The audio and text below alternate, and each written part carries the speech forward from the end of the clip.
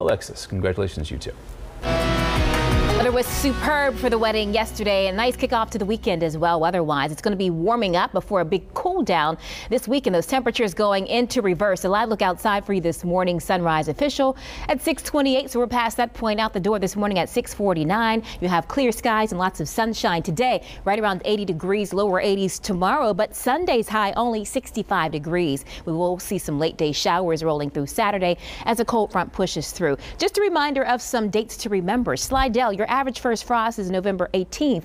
That's tomorrow. We'll be close to that potential into Monday morning as those temperatures drop down. Latest frost December 14th. So going to turn cold here in the next 5 days. Looking at the satellite and radar, we have generally clear skies across the area. Some clouds to our north. Big fog issues still this morning. Most of that mixing out by 9 o'clock or so. And again tonight, that chance for some more fog to develop. 57 at the airport now with those calm winds. They'll pick up thanks to the sunshine. 50s out the door in Slidell. 52 for Belle Chase. The lakefront at 63, 58 right now for Gulfport by lunchtime today. Low to mid 70s, highs today, upper 70s and lower 80s. A nice sun and cloud mix. No umbrellas today. Grab them tomorrow, but mainly later on in the afternoon. Here's our next system out to the west. A stationary front for now will gradually push to the east in the coming days. And so as that front moves through, it will help to bring us a chance for some spotty showers, maybe some isolated storms. Again, this is today. Will be dry, will be cool to start, mild to warmish this afternoon. Lots of sunshine. Later on tonight, increasing clouds with the moisture moving in ahead of that frontal boundary. Some fog possible early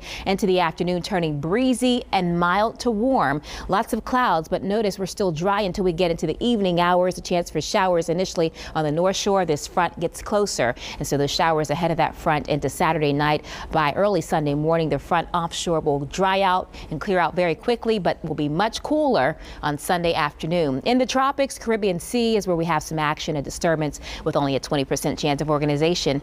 All in all, though, a great look right now for the Atlantic Basin. Highs today, mid to upper 70s. Nice weather for high school football kicking off at 7 this evening. Temps dropping through the 60s. Sunday, your high will only be in the middle 60s, but by Saints game time on Sunday at noon, 60 degrees. So jackets, sweaters back on again.